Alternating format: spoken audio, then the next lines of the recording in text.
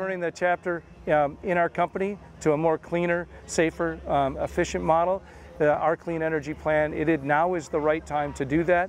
And our employees have served us well. These units have served us well. We will be done generating electricity from the facility by May 31st, 2025. After that, we go through, it's really a phased approach, so it's called our cold and dark time. So we'll go through and we'll do things like, clean the inside of the plant, empty oil out of facilities, make sure that we de-energize all the systems that we're no longer using.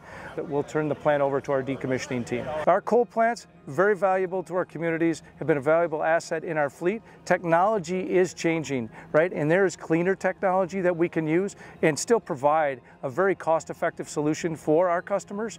And that is really the main driver. We know, right, that we can continue to provide the energy that our customers need. It can be safe, it can be reliable, and it can be clean. We purchased a gas plant in Covert. So a gas plant, much smaller footprint, much smaller environmental impact, both from a carbon emissions and a water standpoint. And we have that reliability in a dispatchable gas plant as we shut down the Campbell complex across our fleet. Working at a power plant is more than the power plant itself, more than the people. It's about the families that you get to know and work with. To me, right, we've had a great legacy here.